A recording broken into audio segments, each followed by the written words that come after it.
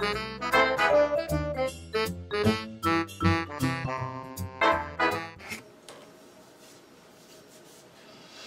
guys, it's some old guy coding again today. Sorry about the odd angle that we've got here, but a few years back, actually probably a decade ago or so now, I had picked up a DPM C8. It's a Peavey keyboard. It's just a Midi controller. It was a super heavy monster, and it's probably mostly because of this thing is really heavy. It's a kind of an early hammer action keyboard. It's not as nice as some of the new ones now, but it's not a mushy synthesizer keyboard either. So I kind of like that keyboard, you know, but it really it died on me. Started giving an error code, and I searched and tried to fix it, and it wouldn't happen. So finally I decided to get rid of it, and I still have some parts around here. I've got the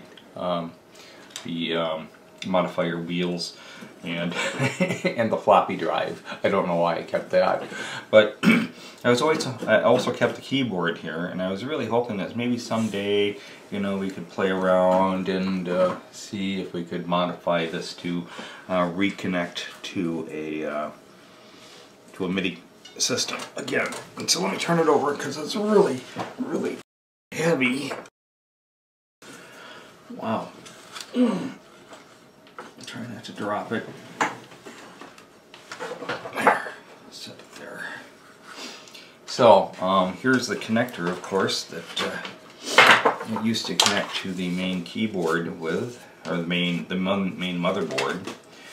And I was just trying to look at this to figure out. See these little switches here? Those are little springs, and it looks like it goes between two bars. From what I can tell down here, are we even on the screen? Sure, a little bit. There we are. Okay. So, and some of them look a bit corroded, so maybe this isn't such a great project, but so there's two bars.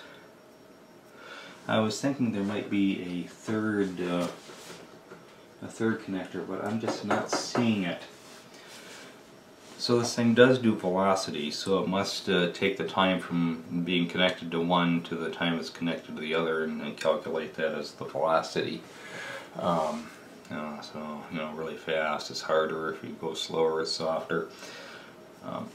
The old synthesizers, like the Micro Moog, I think had another bus bar that it used as an indication that there was a key down, and this this doesn't seem to have that. So, and of course, there were metal feelers on the Micro Moog too. So there was like a couple of metal feelers, gold coated feelers, that would come down onto two bus bars and indicate, set the voltage first, and then of course indicate that the key was down. So, is this something we can actually make use of again? I don't know.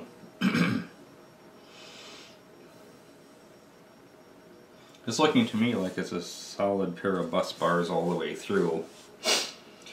So, this, of course, is divided in half here, so I assume they're jumpered across. Let's find out.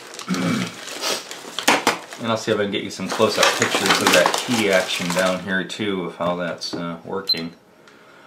Let's see, let's put it on tone.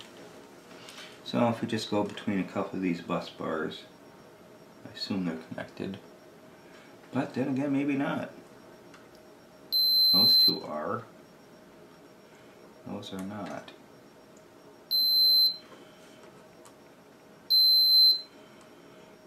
Interesting.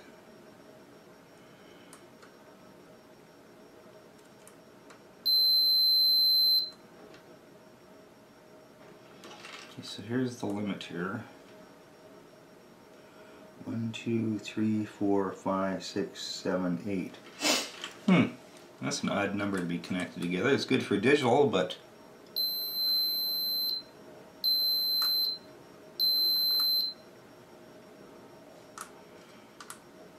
this way then.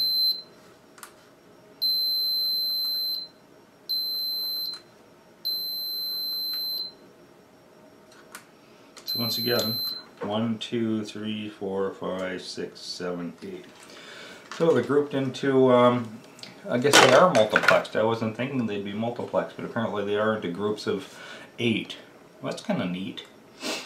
So you could scan, could scan each section and read a byte in as to what the status is of the connections. Cool.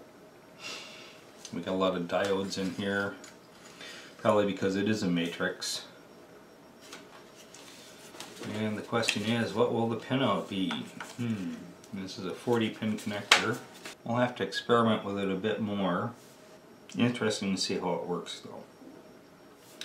They've got this piece of felt down here to help keep these little springs from going boing too much, kind of dampening that.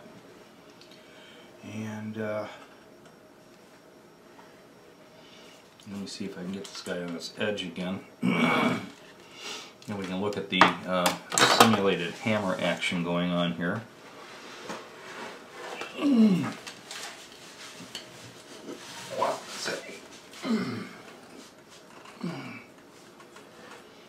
There we go.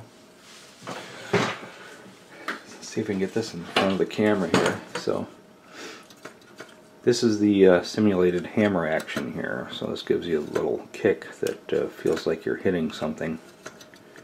And if we had this keyboard right side up, then this would keep resetting down like that. So it gives you the feeling like you're actually hitting a hammer. I don't think it's quite as good as some of the new keyboards. It feels kind of clunky, but that's probably where a lot of the weight comes from. There's probably little weights in the ends there, along with all the steel and everything else. And of course we have this little thing that comes down here that holds that spring on this end. It's clipped in there somehow, and that moves it right here between two different bus bars. There's one here, and then there's one on top, so when you press it, it connects to one as opposed to the other. So interesting business. Can you even see that? Probably not. Yeah, just barely. There's the spring right there, up and down. Yep. Interesting.